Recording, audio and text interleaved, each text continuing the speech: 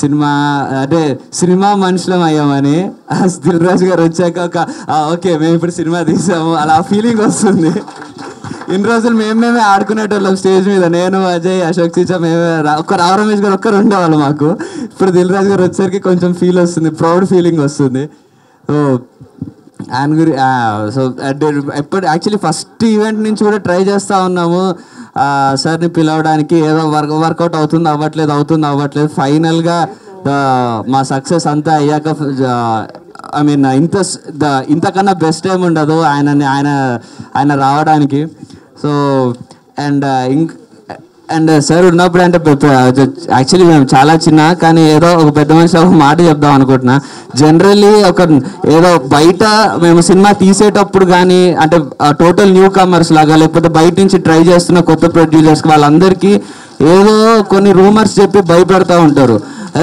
ఇండస్ట్రీలో ఒక 3-4 ఉంటారు, థియేటర్లు ఇవ్వరు, లేకపోతే అది చేయరు, నలిపేస్తారు, తొక్కేస్తారు, అది ఇదని. అది 1% కూడా 1% కూడా కరెక్ట్ కాదని ఈ సినిమాతో ప్రూవ్ అయింది. ఎందుకంటే సార్ దిల్ రాజు గారు కానీ అందరు మిగతా పెద్దవాళ్ళు ఎవరున్నా సరే 100% సపోర్ట్ చేశారు. మేము ఎవరో అసలు అవసరం కూడా లేదు. అండ్ పైగా దిల్ రాజు గారిది అయితే సినిమా కూడా రిలీజ్ అవుతుంది నెక్స్ట్ వీక్. బట్ స్టిల్ ఆయన అంటే అసలు అంటే వాళ్ళందరి థింకింగ్ చాలా దీనికన్నా చాలా ఎక్కువ ఉంటుంది అని నాకు అనిపించింది. ఎవరు అంటే వాళ్ళకున్న దానికి, వాళ్ళకున్న స్టేచర్కి, వాళ్ళకి తీసుకునే డెసిషన్కి ఆడెవరిన ఏదో చేద్దాం ఈడెవరిన ఏదో చేద్దాం అని 1% కూడా ఉండదు. ఉంటే వాళ్ళ స్టేజ్కి వెళ్ళరు at the first place.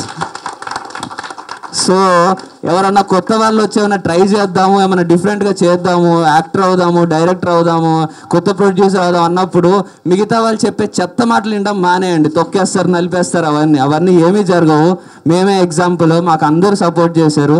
So me product సరిగ్గా ఉండి, మీ ప్రోడక్ట్ సరిగ్గా ఐ మీన్ మూవీలో కంటెంట్ ఉంటే అందరూ సపోర్ట్ చేస్తారు. అండ్ ఆబ్వియస్లీ ఇప్పుడు సార్ లాంటి వాళ్ళకి కొత్త డైరెక్టర్, ఒక కొత్త హీరో వస్తే వాళ్ళకి యాక్చువల్లీ అడ్వాంటేజే ఉంటుంది. బికాస్ వాళ్ళకు కూడా I mean different movies sir produce చేయడానికి కానీ, డిఫరెంట్ హీరోస్తో చేయడానికి కానీ వాళ్ళకు కూడా స్కోప్ ఉంటుంది. అంటే ఇండైరెక్ట్గా నేను కూడా కమిట్ చేసుకుంటున్నాను ఇక్కడ.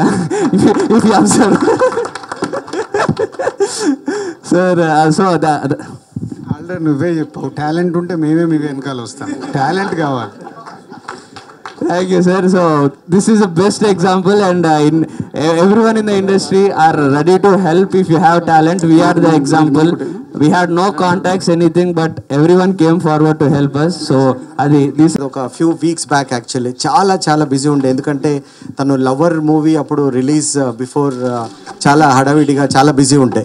అండ్ రిక్వెస్ట్ చేశాను, తను తప్పకుండా అశోక్ ఈరోజు షూటింగ్ అవుతుంది, శ్రీనివాస్ కళ్యాణ్ షూటింగ్, నేను తప్పకుండా వస్తాను, ట్రై చేస్తాను సాయంత్రం వరకు అని. నిజంగా చాలా ట్రై చేశాడు, బట్ ఆ రోజు కుదరలేకపోయింది. ఈరోజు మార్నింగ్ నేను 10:30 నేను మెసేజ్ పెట్టినప్పుడు అశోక్ 10:30కి రా మార్నింగ్ అన్నప్పుడు, నేను మార్నింగ్ వెళ్ళినప్పుడు కూడా హార్డ్లీ ఒక 2 minutes or 5 minutes maximum time ఇచ్చాడు. అండ్ ఎంత బిజీ ఉంది అంటే ఇప్పుడు నెక్స్ట్ శ్రీనివాస కళ్యాణం రేపు 9th ఆగస్ట్కి రిలీజ్ అవుతుంది. అండ్ ఆల్రెడీ పాజిటివ్ టాక్ ఉంది Srinivasa Kalyanam. And sir it's congratulations once again, super hit Srinivasa Kalyanam.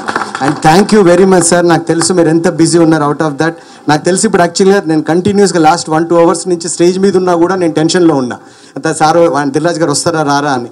And last 1 hour నుంచి నేను ఫాలోఅప్లో చేస్తూ ఉన్నా. తను షో స్టార్ట్ చేసి వెళ్ళేసి అటు బిజీలో అండ్ ఇంత బిజీ షెడ్యూల్లో ఇక్కడికి వచ్చినందుకు చాలా చాలా చాలా చాలా థ్యాంక్స్ సార్. ఇక్కడికి వచ్చారు కాబట్టి ఆయన cinema all the best Srinivas కళ్యాణం. సినిమాకు టోటల్ ఆపోజిట్ ఫిలిం అది